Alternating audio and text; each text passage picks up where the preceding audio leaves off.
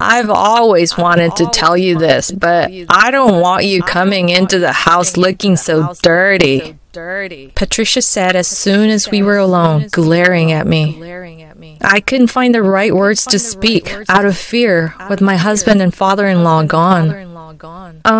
Well, just so you know, I won't let a dirty daughter-in-law use her bath. If you don't like it, wash in the kitchen, she said with a devilish grin, gauging my reaction. Of course, I didn't have the courage to talk back. I headed to the kitchen as told and rinsed my body with cold water, feeling utterly miserable. Why is this happening to me? If I had known, I wouldn't have come to visit. A single tear rolled down my cheek, and at that moment, I snapped back to reality with a sudden noise. My name is Grace, and I'm 27 years old. I work as a sales clerk at a department store cosmetic counter. I met my husband Thomas 2 years ago. A close friend invited me to my first mixer, where Thomas and I hit it off talking about our shared hobby of traveling, and we exchanged contact information. Soon after, he asked me out for a meal, and as we spent time together, I became increasingly attracted to him. After dating for about a year and a half, we got married last month. When we visited his family home to introduce ourselves as a couple, I felt truly blessed. My in-laws were a kind and generous couple, like someone out of a Norman Rockwell painting. I couldn't be happier that they would become my family. My mother-in-law, Patricia, in particular, seemed to take a special interest in me. When we visited the day before our wedding registration, she greeted me with a warm smile, saying, "Grace, thank you so much for marrying our Thomas.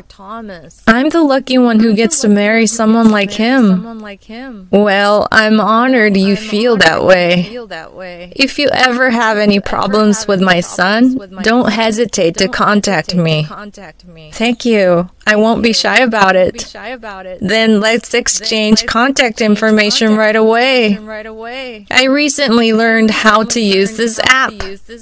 Thomas, overhearing our conversation, jokingly frowned, saying, "Hey now." I was sure I could get along well with this family. At least that's what I believed at that time. But I hadn't realized the real reason Patricia was being kind to me. The sense of unease began just the other day. Since I work at a department store, my days off are often weekdays rather than weekends. Although I can request weekends off, I work without submitting any requests. That day was a weekday, and my husband was at work, so I was at home alone drinking coffee. Then I received a message from Patricia asking, "Are you working today?" When I replied, "I'm off today," my phone rang almost immediately. Patricia? I was wondering why she suddenly called after we had just been messaging each other, but I didn't think too deeply about it and answered the phone. "Hello?" "Ah, hello, Grace?" Her voice somehow sounded colder than usual. While thinking it might be just my imagination, I asked, "How are you?" She then let out a big sigh.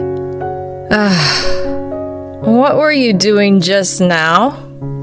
"Huh? Well, I just finished having breakfast and was drinking coffee." "My, coffee, you say? Well, Thomas is working hard since morning. You're drinking coffee?" Yes. I always do this on my days off."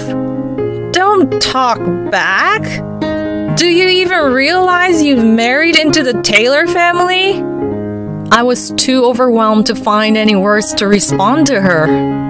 Not knowing how to react, I fell silent and she pressed an unreasonable lecture on me. "From the beginning, your attitude has been wrong. When you first came to greet us, you brought those slightly high-end cupcakes, didn't you?" I'm sorry? I heard that your husband likes cupcakes. Did they not suit your taste?" "It's not about that. By giving us cupcakes, you're treating us like old people." No, I didn't mean to." "You're really rude." Just so you know, I prefer cakes and chocolates. Can you not treat me like an old person? I'm sorry. Next time I'll make sure to bring something that you like. I could hear her muttering something barely audible on the other end of the phone. In the end, she left a message saying, "Don't slack off on housework," and hung up on me. As the sound of the disconnected tone echoed in my ears, I could do nothing but stand there dumbfounded. It was only natural, as I had just received such a sudden call. I never thought the true nature of my previously kind mother-in-law would be so terrifying. That night, when my husband came home, I immediately brought up the subject. "Thomas, I got a call from your mother today." As I said that, his face lit up and he opened his mouth, looking genuinely happy. "Oh, I got a message from Mom too. She said she had a great time chatting with you and that it was a really enjoyable time." Huh? A great time chatting? Mom's always been shy around people and doesn't seem to have many friends in the neighborhood. So she said she was happy to be able to talk to you like this, and it made her feel like she had a daughter, and she was so happy. She said that? That was a casual chat today? That's definitely not the case. But there's too much discrepancy between his story and my actual experience. That was not a casual conversation. It was undoubtedly a sarcastic remark towards me. But he looked so happy, so what should I do? In the end, I decided to keep quiet. Maybe I should have told the truth right away. But he has great respect for his father, who supports the family, and his mother, who protects the household as a housewife. Even now, he's happily talking about his mother, and I couldn't bring myself to break the smile of the person I love. Since that day, Patricia's words and actions have escalated. She would tell my husband that she wanted to talk to me and would call me during my days off. Phone calls were still manageable, but recently, she started visiting unannounced. She would barge into her home and start inspecting the rooms. If she found even a speck of dust or a single hair, she would start yelling at me right away. "Look! There's hair on the floor again!" This is black hair, so I don't think it's... So what? Are you saying it's mine? No, I didn't mean that. You really never know when to shut up.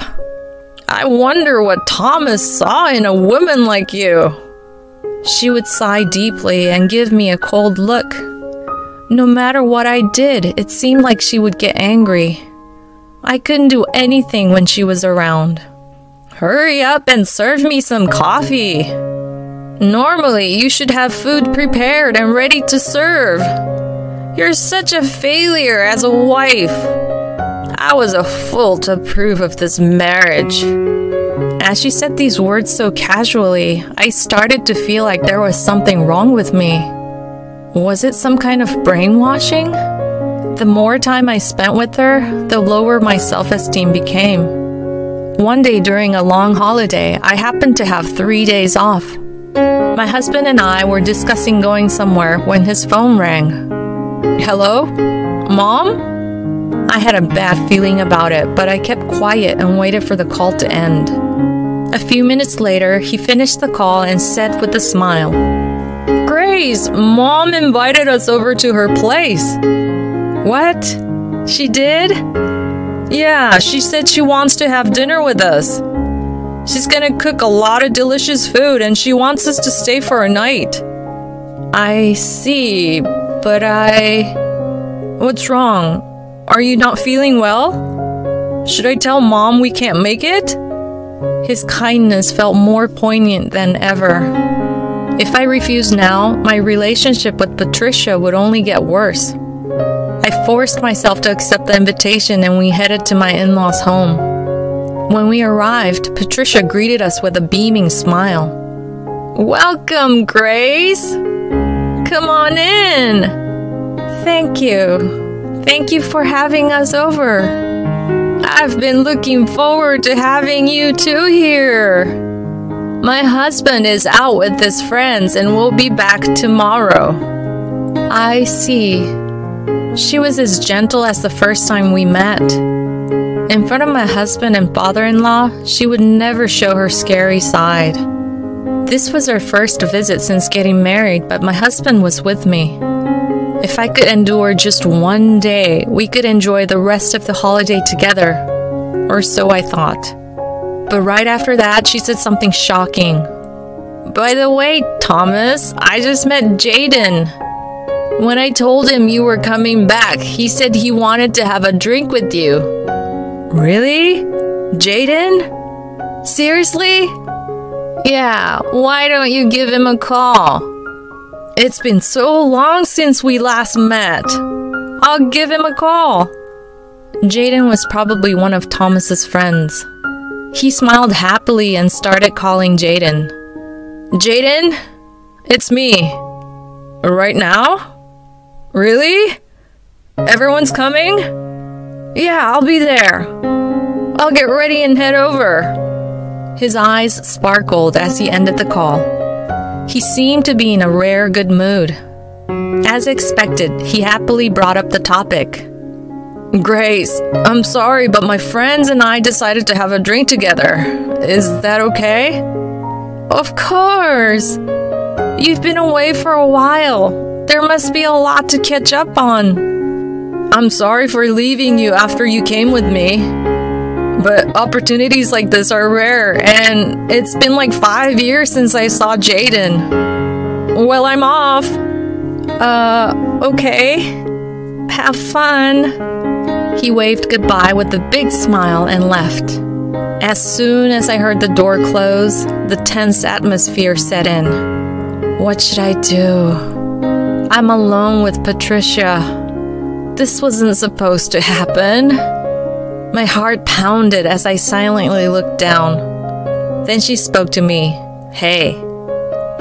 Yes? I timidly replied, and she lazily opened her mouth. I've always wanted to tell you this, but I don't want you coming into the house looking so dirty. Patricia said as soon as we were alone, glaring at me.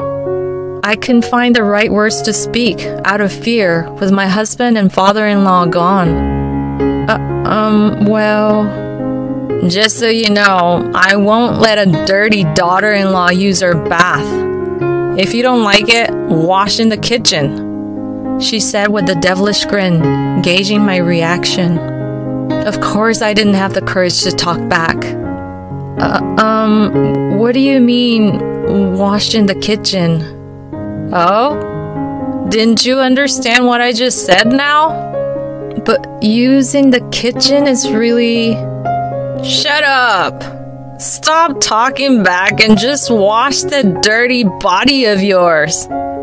You better finish before I get out of the bath. Understood? She snorted and confidently headed to the bathroom. If I didn't do as she said, I'd be treated unfairly again.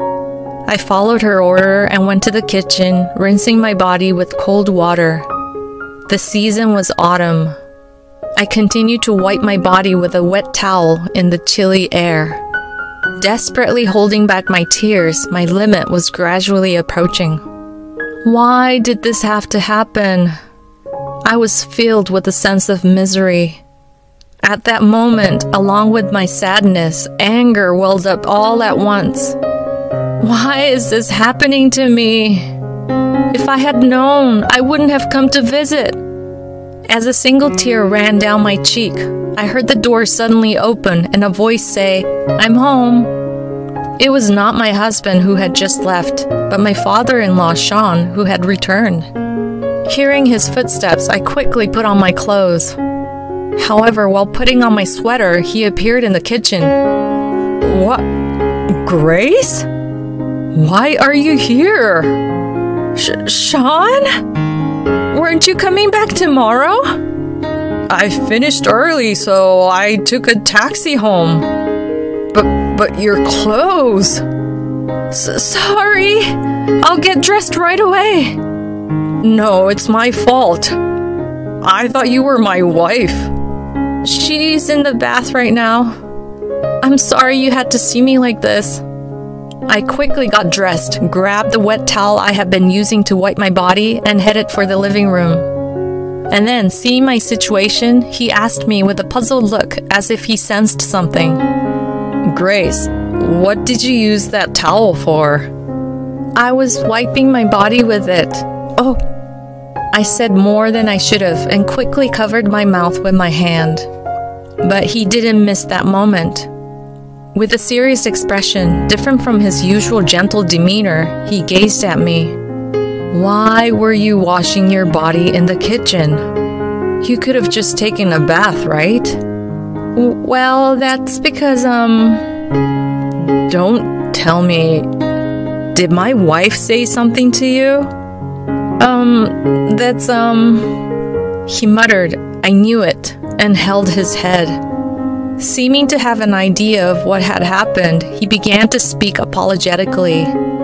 Actually, I once accidentally overheard a phone call of my wife's. I didn't know who she was talking to, but she was ranting about not slacking off on housework. That call? She must have been talking to you. I thought she was just warning Thomas. That's what anyone would normally think. I felt something was off because her tone was different than usual. But when I asked her about it, she dodged the question. I never imagined this was happening. I'm truly sorry. He said his apologies and looked down. Then Patricia, who had just gotten out of the bath, came asking, What are you doing? Honey? What happened? Did Grace do something to you? As she tried to console him, he glared sharply at her and yelled, Don't screw with me. This is all you, isn't it? What? Me? That's right. It's because you treated Grace terribly that this has happened, right? What are you talking about? I didn't do anything terrible. Then why was she wiping her body in the kitchen?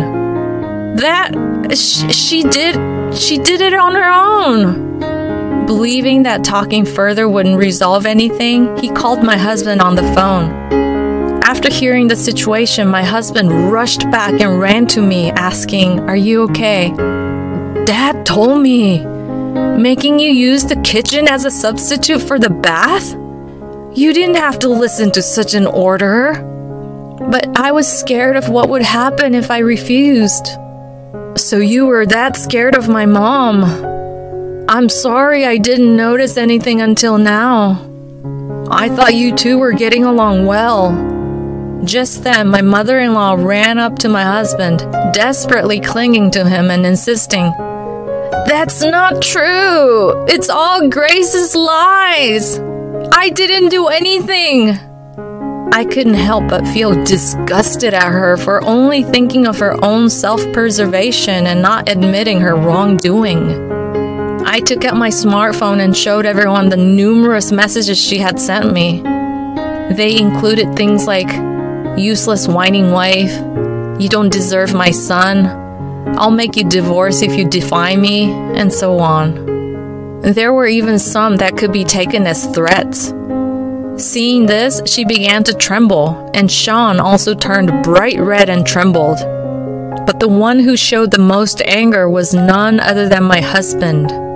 He grabbed her by collar and pulled her face close to his, ignoring her gasp. He raised his voice to an incredible extent. How dare you! I can't believe you could do such terrible things! She's my wife! I trusted you, but you betray not only me, but also Dad! Do you understand that? Thomas, wait, please! Let's talk first. There's no point in listening to your talk. I'm sorry, but I have no intention of ever being involved with you again. I don't know what Dad will do, but I can't take it anymore. I can't consider someone like you family. Don't ever interfere with our married life again. Goodbye. No! Wait! Please wait, Thomas! No! Her scream echoed through the room, but not a single person had any sympathy for her. Later, my husband told me that his parents got divorced. Sean must not have been able to forgive what happened this time either. He immediately demanded a divorce, gave her half of their savings as a property division, and kicked her out of the house. After getting kicked out, Patricia was carrying the cash in her bag, and it seems she was pickpocketed and almost all the money was stolen. She's now desperately searching for the culprit. It's a fitting retribution for her. As for me, thanks to my husband and father-in-law, I was able to regain a peaceful daily life. There is no one left to blame me. From now on, I can live a happy life. If I have a son and he brings home a bride, I want to build a relationship where we can all smile.